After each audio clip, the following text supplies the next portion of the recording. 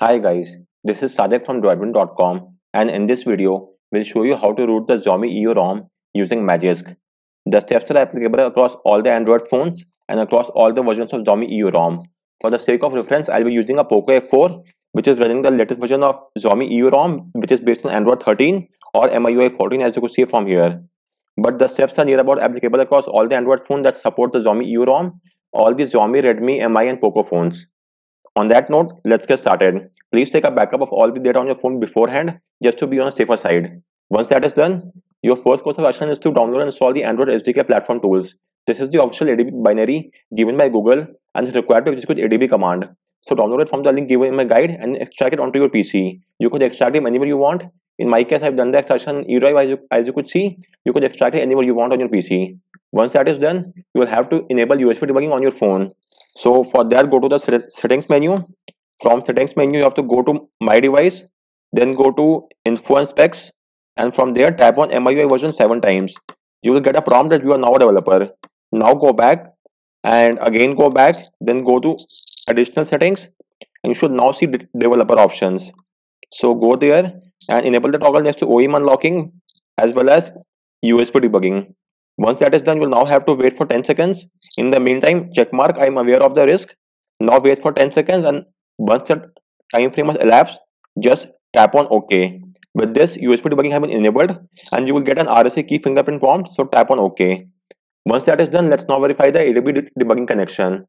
So for that, you have to go to the platform tools folder on your PC, and from the platform tools folder, go to its address bar, type in CMD and hit enter. This will launch a command prompt window inside platform folder, as you could see. So type in ADB devices and hit enter. Make sure you are getting a serial ID. If you are not getting a serial ID, then unplug and replug your phone from the PC, disable and re-enable USB debugging, tap on revoke USB debugging, use the official USB cable that came with your phone, and use the USB 10 port on your PC. So carry out this USB tweaks and make sure you're getting a serial ID. Once you're getting this ID, you could now move on to next step. Next step, you now have to unlock the bootloader on your phone. Since you're already on a custom ROM, the bootloader would already be unlocked. If you still have any queries or issue, you could refer to my guide to see how to unlock the bootloader using the Mi Unlock tool. I've also made a video on the same. You could go and refer there. Once that is done, you should get the unlock successful message in the Mi Unlock tool.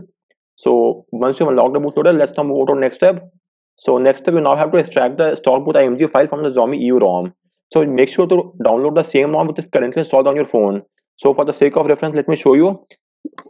For that, go to the settings menu. From there, go to my device and check out the MIUI version. As you could see, in my case, it's currently 14.0.5.0 TL MCNN XM. So you should download the exact same version which is being shown on your device inside the MIUI version section. So in my case, I went to this link, and from the stable link, I chose my phone as well as the MIUI 14 build. So let me now open and show you the link as well. So just go to the MIUI version 14 and search for the device code name. In my case, it's Munch, and I have downloaded this ROM. As you could see, it's the same one which is on my device. So make sure to download the same firmware version which is on your phone. Once you have done the download, it will be in a zip format, as you could see. So you have to extract the zip file, and then you will get the extracted folder over here.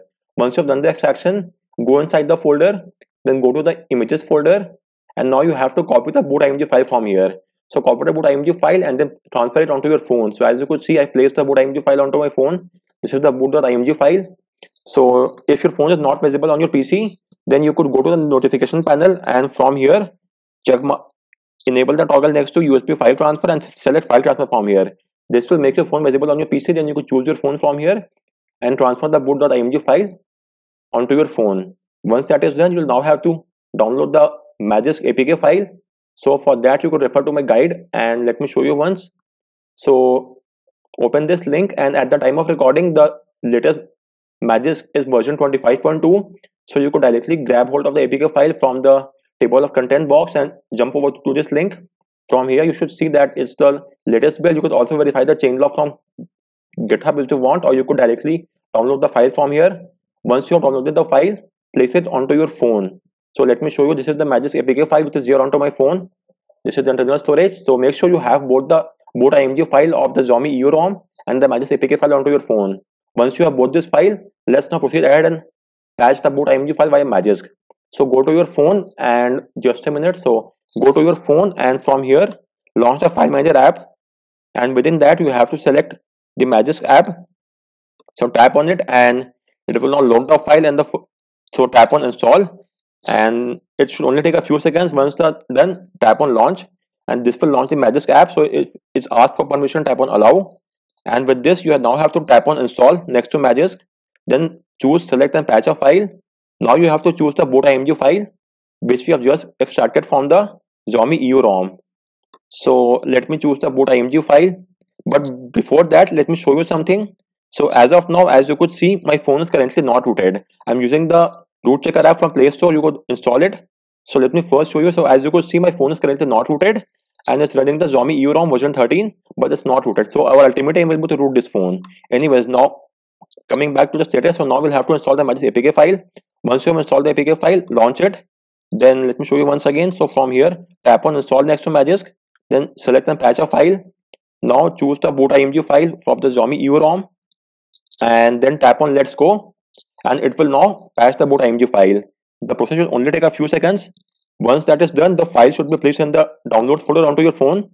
So let me show you that as well.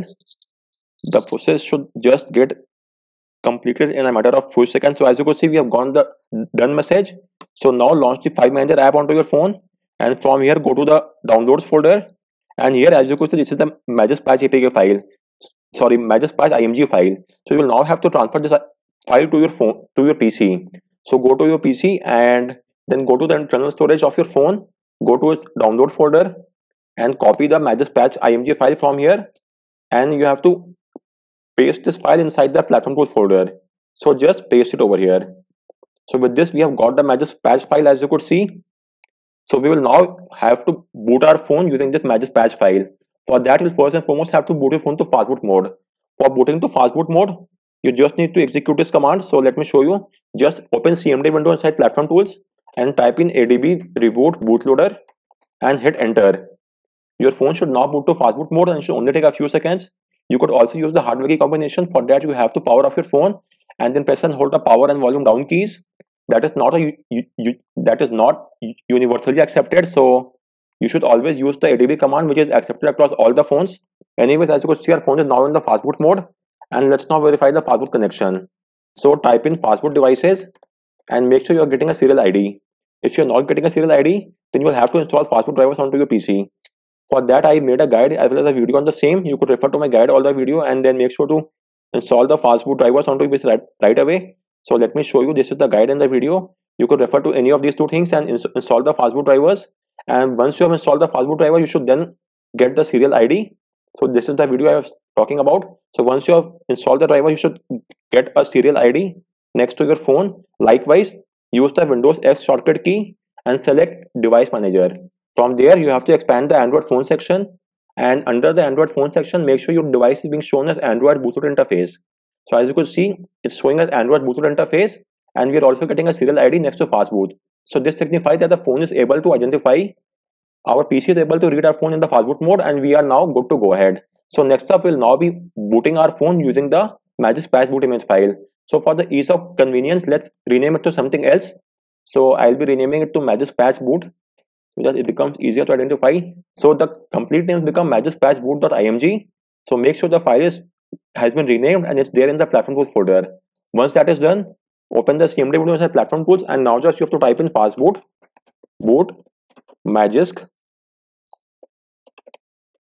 Patch, which is the name of the file.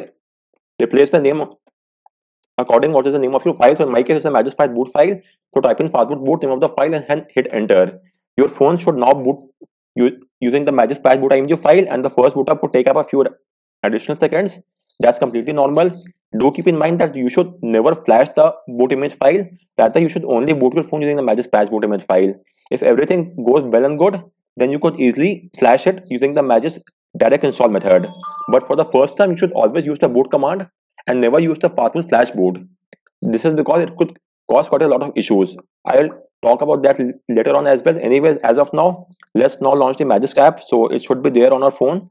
So just simply launch it, and the first time it could take a few additional seconds to load up. That's completely normal. So let's wait while the app is being loaded, and from subsequent time it will not take that much time. So as you could see, the Magisk file has been installed onto our phone, and as of now our phone is rooted, but it's just a one-time root, temporary root, because we have just used the fastboot boot command. We have not flashed the file, so it's just for a one-time root.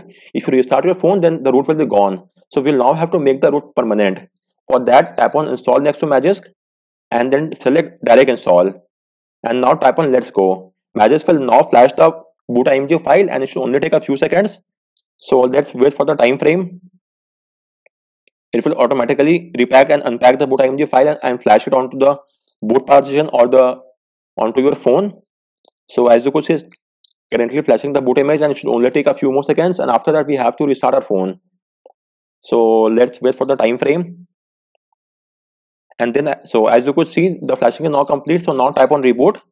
And as I was saying, you should never use the fastboot flash boot command, because if there's something wrong with the Magisk patch boot file, your phone might end up in a soft brick or boot loop state. However, if you simply use the fastboot boot command, and if something is wrong with the boot file, then upon a subsequent reboot, your device will automatically boot to the OS. It will replace the Magisk patch boot with the stock boot. So it's always recommended to opt for the boot command.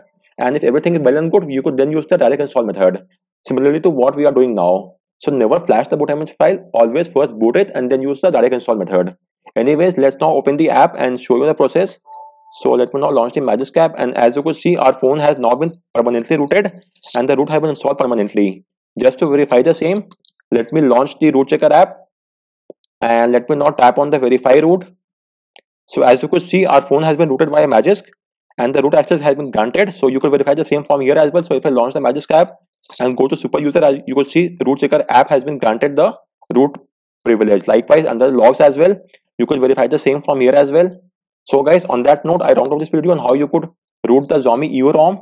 It's currently for Android 13 and MIUI 14, but the steps are applicable across all the versions of the ROM. Just to repeat, please never flash the boot img file. You should always first boot the file. If everything is working well and good, then use the direct install method of Magisk to obtain permanent root. So with that in mind, I round up this video. If you have any queries, do let me know in the comment section. And guys, please like this video and subscribe to the channel for more tips and tricks. Thanks a lot for watching.